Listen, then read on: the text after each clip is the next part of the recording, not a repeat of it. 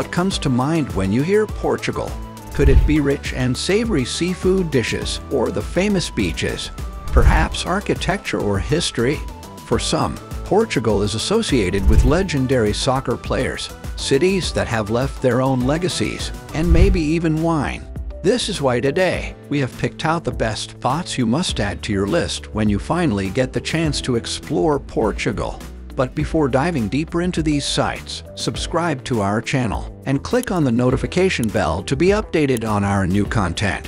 Starting off the list at number 10 is Chapel of Bones. Weirdly enough, this chapel found in Évora, whose walls are lined and covered with bones, skulls, and dead bodies hanging, is weirdly fascinating. The monks thought during the 16th century that so much valuable and was wasted on cemeteries and burial grounds. They came up with an alternative as they did not want to desecrate the bodies buried, so they relocated the bones, and voila! The Chapel of Bones was born. Évora is a notable town that is notorious for its prestige and riches, and the monks thought that the Chapel of Bones was a perfect contrast to the vibrant life. This place is not for the faint of heart and those with weak stomachs. If you love dark, dreadful beauty, you should definitely come and see this. Next, at number 9 is the University of Coimbra. With over 20,000 students attending this prestigious institution, the University of Coimbra is one of the most ancient universities in Europe. Isn't it amazing how a 732-year-old university still continuously operates and has maintained its reputation all these years as one of only 5 universities hailed as World Heritage Sites? The Coimbra University was built at the command of King João V, and it used to be a palace, but only a few traces of its regal past is left after it was developed and remodeled over the centuries. However, the throne room, Sala dos Capelos, is where the doctorates are awarded for their hard work. Next in line, at number 8 is the Alcobaca Monastery. Founded by the first Portuguese king, this Roman Catholic monastery is one of the first Gothic buildings in Portugal, and easily one of the most significant among all the medieval monasteries. The stillness and calm surrounding the area are more than enough to give you inner peace. It also includes the royal tombs and the royal pantheon. In 1989, the monastery was listed as a UNESCO World Heritage Site due to its size, the purity of its architectural style, the quality of the materials, and the care with which it was built. It is an establishment that embodies Cistercian Gothic art. Coming in at number 7 is Sao Jorge Castle. This royal structure is visible no matter where you are in Lisbon, and its grandeur stands out. The Sao Jorge Castle has stood the test of time, as it dates back to Roman times and became the home of King Alfonso II. At present, tall walls surround the castle, and around 18 towers can be explored by tourists. It also houses the only garden with Portuguese forest trees like strawberry, cork oak, olive, carob, and umbrella pine. The archaeological site also offers limited access to tourists, and archaeological finds from this site are displayed at the permanent exhibition, which travelers can visit. Next, at number 6 is Cape Girão.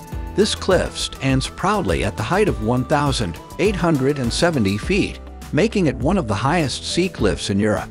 It overlooks a beautiful ocean, and in 2012, a platform made of glass was added to make the experience more exciting. If you embrace thrill and adventure, then Cape Girão is a must-try.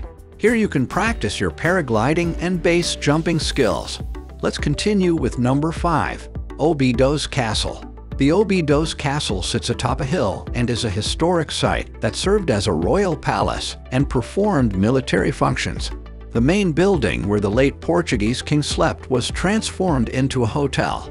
The main fun in Obidos Castle is walking the pathway that has no handrails. The path is old and worn out, so it's a bit dangerous, but if you watch your every step, the risk and thrill are worth the view you can enjoy along the way. Next at number 4 is Cais da Ribeira. Dubbed the soul of Porto, Cais da Ribeira is a beautiful picture of several medieval streets that end on a square by the river. It's a great place to see the neatly packed pastel-colored cottages facing the ocean during the day. Many nearby restaurants offer terraces where you can enjoy the nocturnal views of the river and the bridge, as well as traditional cuisine. It is brought to life at night by evening clubs that promise unforgettable nightlife.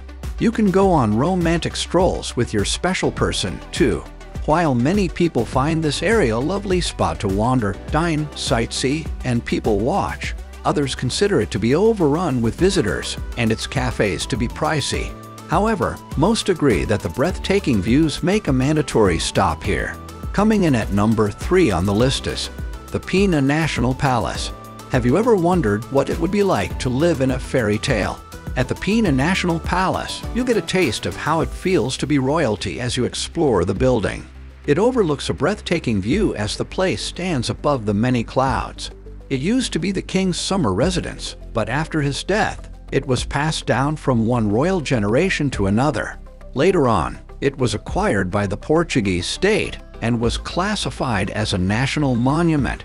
Now, it is a museum enjoyed by thousands of tourists and locals alike. The Pena Park surrounding the Pena Palace is a broad area blessed with vibrant green life that measures around 200 hectares. The park is composed of secret paths you can discover on your own. There are also walking paths, pavilions, beautiful lakes, and ponds scattered all over the area. The Pena National Palace is considered one of the 7 wonders of Portugal, and that's enough reason for you to go check it out. Next, at number 2 on the list is the Praia da Marinha. With the clear, gradient blue water in perfect view, it's no surprise that Praia da Marinha is titled one of the most beautiful beaches in Portugal. The crystal sea rendezvous with golden sand and sky-high cliffs on one side. The sparkling water and abundant marine life make it ideal for snorkeling. Aside from that, several boat tours leave from different towns along the coast. These boats will take you to isolated sea caves and grottos.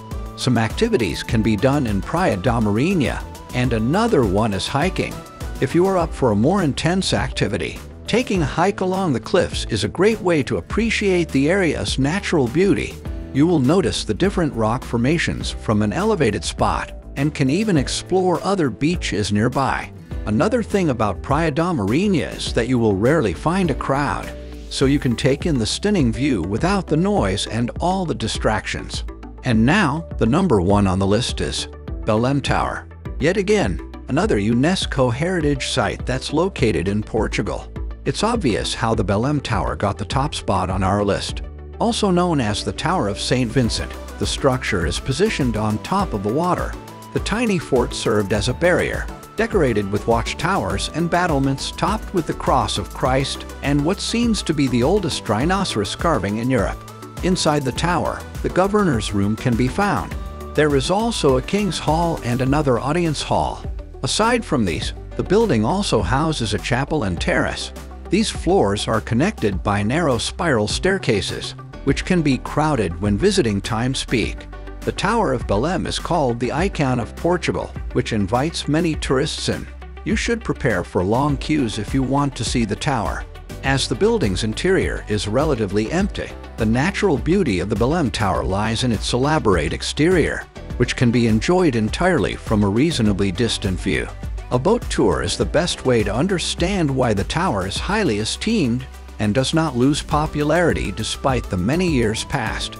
Portugal may be a small country, but what it lacks in size, it makes up for in magnificence, diverse culture, and spectacular landscapes. The place is a tourist hub that every traveler would totally enjoy. Its rich history and vast beauty will leave you in awe. That's it for this video. We hope you liked it, and please don't forget to like, subscribe, and turn on notifications. See you soon. Bye.